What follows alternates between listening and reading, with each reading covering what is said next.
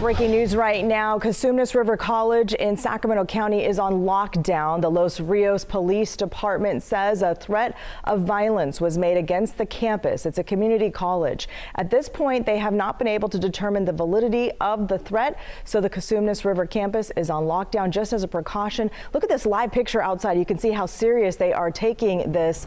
All of those officers lined up surrounding the campus right now. In these live pictures, you can see them lined up, vehicle after vehicle. This is pretty much the main entrance to this campus, which is in the southern Sacramento County area, right on the border with the city of Elk Grove. So you can see they've got helmets on, tactical gear on. That looks like that's probably one of the people in charge. You can see the weapons are already out here as they're just trying to assess the situation, trying to figure out if there is indeed really a threat to the campus and the students there, or if this was a fake threat.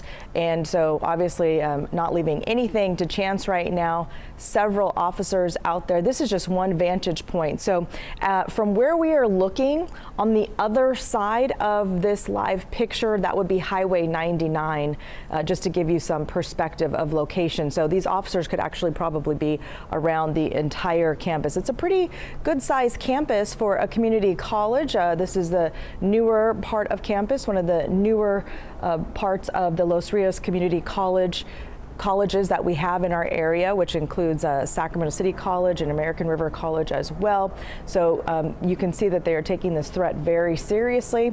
We will continue to follow this. We have a crew there at the scene. We have reporters on this as well, and we'll watch this for you as we get to other news and just wait for the very latest from law enforcement.